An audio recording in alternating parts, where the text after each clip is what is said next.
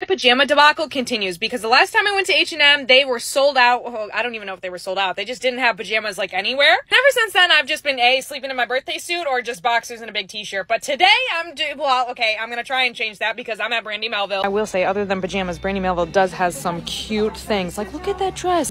Are you kidding me? That's me as a child. And when it comes to pajamas, I am seeing pajama bottoms, but no tops. Like, I'm seeing zip-up hoodies, but that doesn't sound, well, okay, that doesn't sound very comfortable to snooze in. I'm trying to wear something light, breezy, yet cute when I'm counting sheep. Not to mention everything in here is one size, which is a little concerning. I'm not sure if my fat ass is gonna fit in some of this stuff. I'm not sure if Brandy Melville pants can fit all of this in there. I think I found some things that might work for us. Look at these shorts right here. They're so cute with the little flowers on it, and they have the matching top to this thing. I am starting off with this set, but shut the front door right now because look at what I just found. These shorts are like a little waffle material. They are a little see-through though. That's noted. And they have a matching top. Bag is secured and my booty is about to be sleeping real good in some luxury.